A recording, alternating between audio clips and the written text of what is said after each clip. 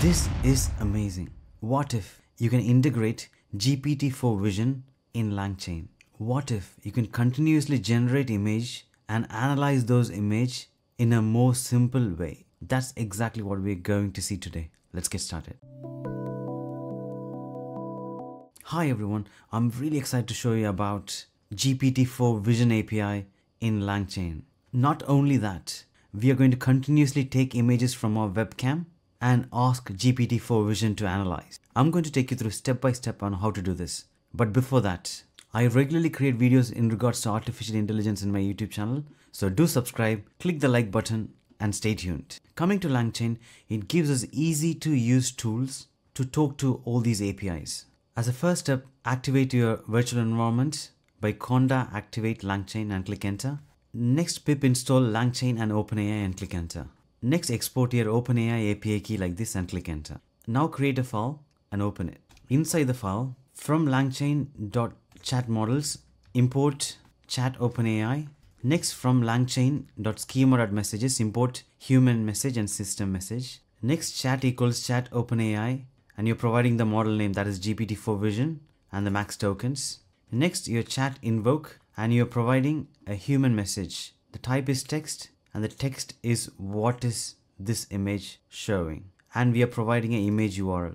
This is a multimodal API, so you can even send text and also you can send image. So what this image is about, it's about the architecture of LangChain. Now we're going to feed this in Vision API and ask it to analyze. Next, we need to print this response. To do that, I'm going to just mention output and print output. Then now going into your terminal, Python vision.py and click enter. Now we got the answer here. The image appears to be a diagram or graphical representation of a software architecture or framework. That is correct. What if we can take this one step forward by providing images from your webcam to this function continuously every 2 seconds so that it can analyze what it sees in the webcam. As a first step, we're going to install OpenCV Python headless and click enter. In this, we are going to import CV2. Next, we're going to import time and import base64. CV2 is for webcam capture. Time is to capture every 2 seconds. Base64 format is the accepted format to convert your webcam image and send it to OpenAI. Now we need to define an encode function. This encode function will automatically converts your webcam image into base64 format. Now we need to capture with CV2. Here I'm providing number 2, but in your case it might be 0 or 1 based on the number of cameras you have. Next, we are looping through this so that instead of analyzing only one time, this while loop will keep on running till we stop the program so that it can continuously take your webcam image and analyze what it's all about. Next, we are reading the captured image. If it can't read, it will print a statement failed to grab frame. Next, we are providing a file name. It's going to save in image.png. It's going to save it in the same folder.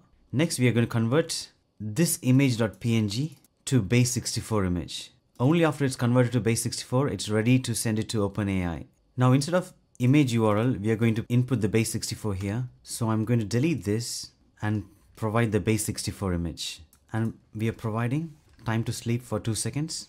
At the end, we are releasing our webcam and also destroy all windows to stop all windows. That's it. So as a quick summary, we are capturing the image every 2 seconds and saving it in image.png file. Then we are converting that to base64 image, then passing that base64 image to our chat.invoke function here in image URL. I'm going to slightly modify the prompt.